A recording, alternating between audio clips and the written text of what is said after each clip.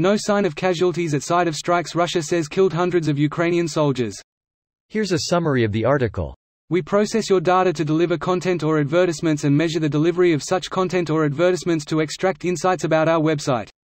Your device can receive and send information that allows you to see and interact with ads and content. Personalized ads and content, ad and content measurement, audience insights and product development. Personalized ads can be shown to you based on a profile about you. A profile can be built about you and your interests to show you personalized content that is relevant to you. Personalized content can be shown to you based on a profile about you. Ads can be shown to you based on the content you're viewing, the app you're using, your approximate location, or your device type. This post received a score of 7,100, with an upvote ratio of 97%. Here are the top comments in response to this article. This is Russia's way of confirming that Ukrainian strikes killed at least 600 Russian soldiers over the last week. It's the first thing that came to my mind. They always project. No, they just lie. Plain, boring, stupid lies to make them not look so stupid. Yes, that's what we are all mentioning. Russians are lying, and the figure of 600 they gave is similar to what Ukraine probably took out a few days ago. So they mention a similar number for their base back home to show they are doing something and that they got revenge.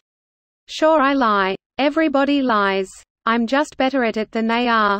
The difference between these two ideas is pretty subtle, and I may not have explained it well enough, but either way I'd argue this isn't what Russia is doing. Maybe this does still fit the definition of projection, I don't know. That hypothetical person may live in an awful hell, but is trapped.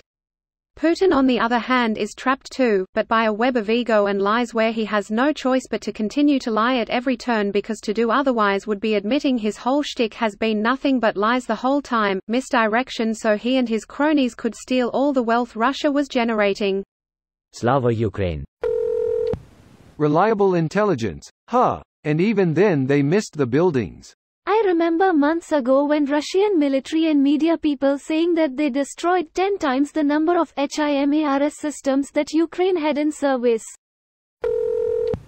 Reuters reporters visited the two college dormitories Russia's defense ministry said had been temporarily housing Ukrainian servicemen close to the front line of the war at the time of the overnight strike. Russia's defense ministry, in a statement, said the strike on the buildings in Kramatorsk was a revenge operation for a deadly Ukrainian attack last week on a Russian barracks in Makiivka, in part of the Donetsk region controlled by Moscow's forces, in which at least 89 servicemen were killed. As a result of a massive missile strike on these temporary deployment points of Ukrainian army units, more than 600 Ukrainian servicemen were destroyed, the defense ministry said. Russia has repeatedly shelled Kramatorsk, which is also in the Donetsk region, one of 4 regions Moscow claims to have formally incorporated into Russia, something Ukraine and most countries in the world do not recognize.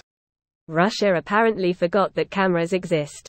They didn't. As a general rule, whenever Russia makes an idiotic, outrageous or easily refutable remark, it simply isn't meant for us in the West or in Ukraine. It's internal propaganda to keep the jingoism of their population up. This video was automatically created by Reddit to speech. The article and comments in this video were selected from Reddit according to their upvotes, and any paraphrasing was performed by smmry.com, without any human intervention.